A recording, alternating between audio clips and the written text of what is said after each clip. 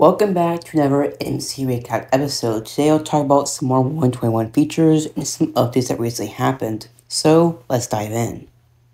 This week we got a new Java snapshot and better preview introduced some huge news for 121. I'm on the Minecraft YouTube channel. We uploaded a Minecraft Only episode on a Wednesday and I talked about recent things that have happened. We even talked about hardcore more for a bit, but we're talking 121. So what's the new feature? It's wolves. There are now going to be different variants of wolves you can find different biomes. Just look at these, they just look so incredible. Let's dig in a little deeper on these.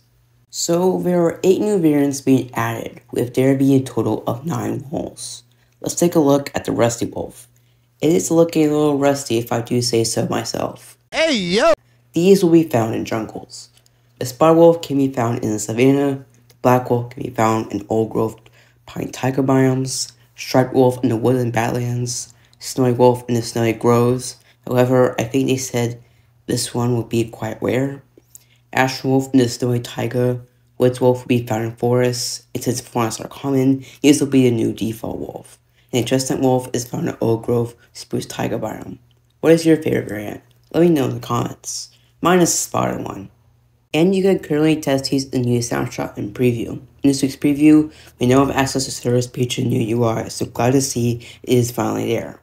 Now, on to the seed of the week. From your local night on Reddit, found a seed with 5 structures right next to each other, which includes a village, shipwreck, pillager outpost, room portal, and a witch hut. The seed will be in the pinned comment. So this week was very wolvy. Anyways, that's all that happened this week with Minecraft. If you enjoyed today's episode, hit the thumbs up and subscribe to never miss an episode. Thanks for watching, and have a great weekend.